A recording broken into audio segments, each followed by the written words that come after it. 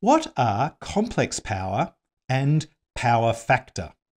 And I think it's always best to start by thinking about the instantaneous power. So here's an equation for the instantaneous power in an AC circuit. There are three terms. And for details about this, check out the description below. You'll find other videos on the channel related to instantaneous power. You'll also find a web page with a full categorized listing of all the videos on the channel. So let's see what the values of P and Q are. Well, here they are here. They're the voltage times the current divided by 2. And for P, it's multiplied by cos alpha, and for Q by sine alpha. So what is this alpha? Well, it's the difference between the phases of the voltage and the current. So I've just drawn an example here of the voltage waveform and the current waveform in a circuit.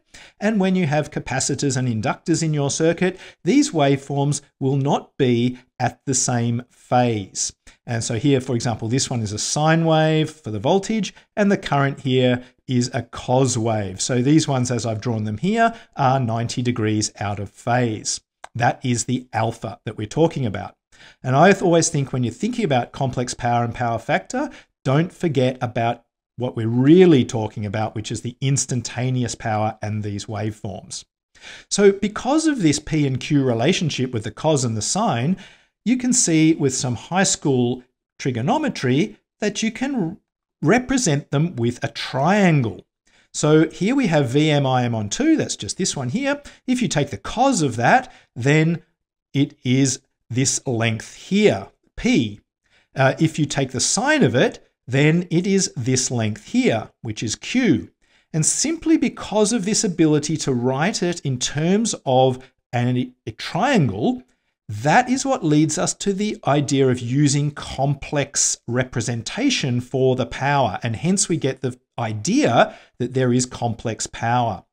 Of course, there is no complex power in the real world. This is the power that we have. This is the instantaneous power. This power is real. So I think it's very important not to get confused and to think that there's somehow an imaginary component to the power. It's simply because we can write it as a triangle here. And this triangle enables us with a complex representation to represent it with what we call a real component and an imaginary component, because we're using complex numbers here. Of course, we think of complex numbers with what we call a real component and what we call an imaginary component. They are orthogonal dimensions. And so here's this triangle here represented in the complex plane. And we often use the letter S, where we put the P in the real component and the Q in the imaginary. But don't get fooled. This is not an imaginary power. Q is a real component of the instantaneous power.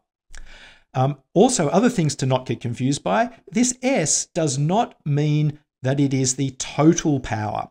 So S, the magnitude of S is the length of this line here. That is not the total power. Sometimes people make that mistake. Of course, the instantaneous power is given by this expression here. If you want to understand the power over a period of time, for example, then you need to integrate this expression. It's not Vm Im divided by 2. This is also not the peak power. It's not only some sort of concept of a total power, but it's also not the concept of a peak power either. The peak power is the peak of this expression here. Again, you can see other videos on the channel for more insights into this. What about this power factor? Well, simply they are definitions. So cos of alpha is defined to be the power factor. Sine of alpha is defined to be the reactive factor. And again, for more information and insights into what reactive power is, check out the description below. You'll find a video on reactive power. So why do we define power factor and reactive factor? Well, it gives us insights into our circuit. For example, if we have inductors in the circuit, they have a positive value of Q, and we call that a lagging power factor. If we have capacitors, they have a negative value of Q, and we call this a leading power factor. So in summary, complex power and power factor are simply definitions. They make some mathematical calculations easier, but it's certainly not the case that Q is in some sense imaginary or not real, and P is the only thing that's real, or something like that when we start thinking about complex numbers. Okay? They are simply a convenient mathematical notation that comes about because of this triangle relationship between two components in the instantaneous power equation. So hopefully this has given you more insights. If it has, please give the video a like with a thumbs up. It helps others to find the channel.